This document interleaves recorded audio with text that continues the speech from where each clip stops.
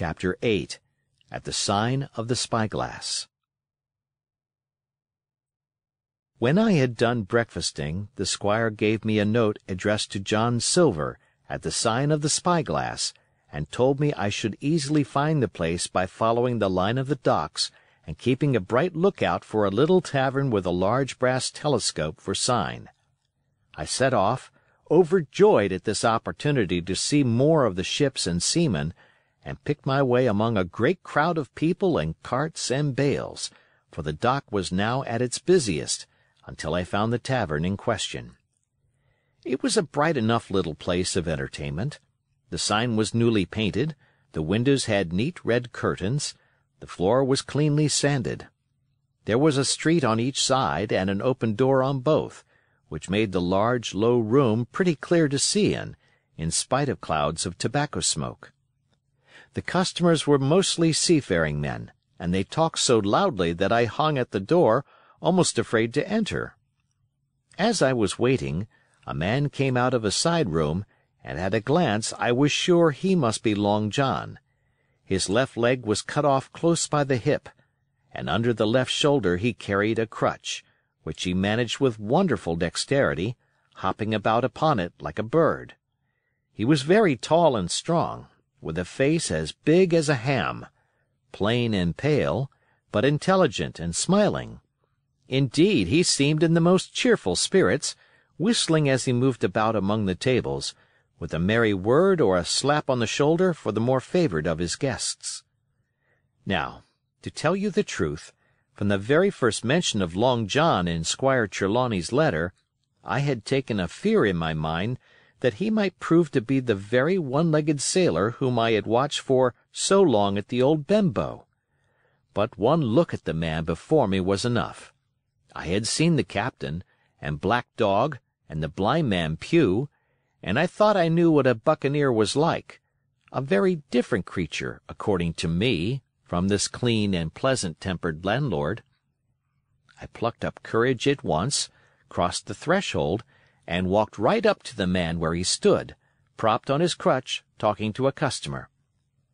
"Mr. Silver, sir?" I asked, holding out the note. "Yes, my lad," said he. "Such is my name, to be sure. And who may you be?" And then, as he saw the squire's letter, he seemed to me to give something almost like a start. "Oh," said he, quite loud, and offering his hand. "I see. You are our new cabin boy. Pleased I am to see you." And he took my hand in his large, firm grasp. Just then one of the customers at the far side rose suddenly and made for the door. It was close by him, and he was out in the street in a moment. But his hurry had attracted my notice, and I recognized him at glance. It was the tallow-faced man, wanting 2 fingers, who had come first to the Admiral Benbow. "Oh!" I cried. "Stop him! It's Black Dog!" "I don't care 2 coppers who he is," cried Silver, "but he hasn't paid his score. Harry, run and catch him." One of the others, who was nearest the door, leaped up and started in pursuit. "If he were Admiral Hawke, he shall pay his score," cried Silver, and then, relinquishing my hand, "Who did you say he was?" he asked. "Black what?" "Dog, sir," said I. "Has Mr. Trelawney not told you of the buccaneers? He was one of them." "So," cried Silver, "in my house. Ben, run and help Harry. One of those swabs, was he? Was that you drinking with him, Morgan? Step up here." The man whom he called Morgan, an old, gray-haired, mahogany-faced sailor, came forward pretty sheepishly, rolling his quid. "Now, Morgan," said Long John very sternly, "you never clapped your eyes on that Black Dog before, did you now?"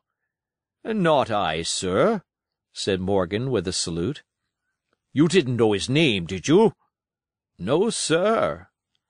"By the powers, Tom Morgan, it's as good for you," exclaimed the landlord. "If you had been mixed up with the like of that, you would never have put another foot in my house, you may lay to that. And what was he saying to you?" "I don't rightly know, sir." answered Morgan. "Do you call that a head on your shoulders, or a blessed dead-eye?" cried Long John. "Don't rightly know, don't you? Perhaps you don't happen to rightly know who you was speaking to, perhaps. Come now, what was he jawing? Voyages, captain's ships? Pipe up! What was it?" "He was talking of keel-hauling," answered Morgan. "Keel-hauling, was ye? And a mighty suitable thing, too, and you may lay to that. Get back to your place for a lubber, Tom."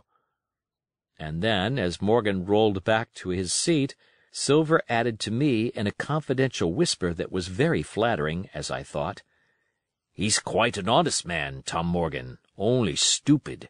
And now," he ran on again, aloud, "let's see, Black Dog. No, I don't know the name, not I. Yet I kind of think Yes, I've seen the swab. He used to come here with a blind beggar, he used."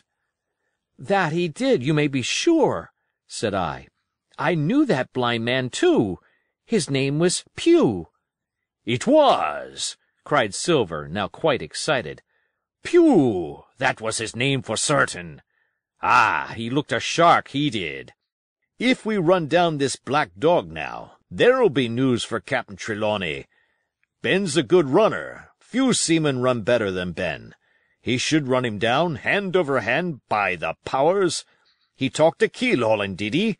I'll keel-haul him." All the time he was jerking out these phrases, he was stumping up and down the tavern on his crutch, slapping tables with his hand, and giving such a show of excitement as would have convinced an Old Bailey judge or a Bow Street runner. My suspicions had been thoroughly reawakened on finding Black Dog at the spyglass, and I watched the cook narrowly. But he was too deep and too ready and too clever for me, and by the time the two men had come back out of breath and confessed that they had lost the track in a crowd, and been scolded like thieves, I would have gone bail for the innocence of Long John Silver. "See here now, Hawkins," said he. "Here's a blessed hard thing on a man like me, now, ain't it? There's Captain Trelawney. What's he to think? Here I have this confounded son of a Dutchman sitting in my own house drinking of my own rum. Here you comes and tell me of it plain, and here I let him give us all the slip before my blessed deadlights. Now, Hawkins, you do me justice with the cap'n. You're a lad, you are, but you're as smart as paint. I see that when you first come in. Now, here it is. What could I do with this old timber I hobble on? When I was an A.B. master mariner, I'd have come up alongside of him, hand over hand, and broached him to in a brace of old shakes, I would.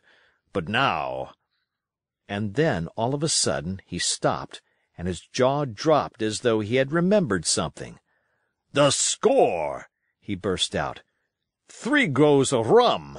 Why, shiver my timbers if I hadn't forgotten my score!" And falling on a bench, he laughed until the tears ran down his cheeks. I could not help joining, and we laughed together, peal after peal, until the tavern rang again. "Why, what a precious old sea-calf I am!" he said at last, wiping his cheeks.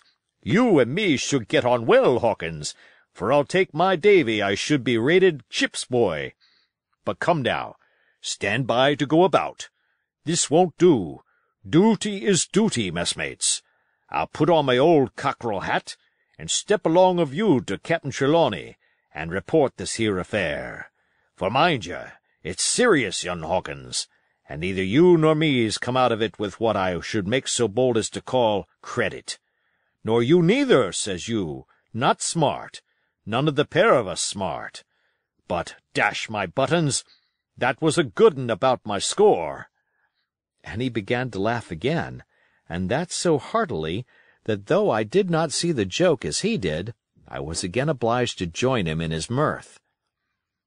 On our little walk along the quays, he made himself the most interesting companion, telling me about the different ships that we passed by, their rig, tonnage, and nationality, explaining the work that was going forward, how one was discharging, another taking in cargo, and a third making ready for sea, and every now and then telling me some little anecdote of ships or seamen, or repeating a nautical phrase till I had learned it perfectly. I began to see that here was one of the best of possible shipmates. When we got to the inn, the squire and Dr. Livesey were seated together, finishing a quart of ale with a toast in it, before they should go aboard the schooner on a visit of inspection. Long John told the story, from first to last, with a great deal of spirit and the most perfect truth. "That was how it were now, warn't it, Hawkins?" he would say now and again, and I could always bear him entirely out. The two gentlemen regretted that Black Dog had got away, but we all agreed there was nothing to be done, and after he had been complimented, Long John took up his crutch and departed. "All hands aboard by 4 this afternoon," shouted the squire after him. "Aye, aye, sir," cried the cook in the passage. "Well, squire," said Dr. Livesey, "I don't put much faith in your discoveries as a general thing, but I will say this: John Silver suits me." "The man's a perfect trump," declared the squire. "And now," added the doctor, "Jim may come on board with us, may he not?" "To be sure he may," says Squire. "Take your hat, Hawkins, and we'll see the ship." End of chapter.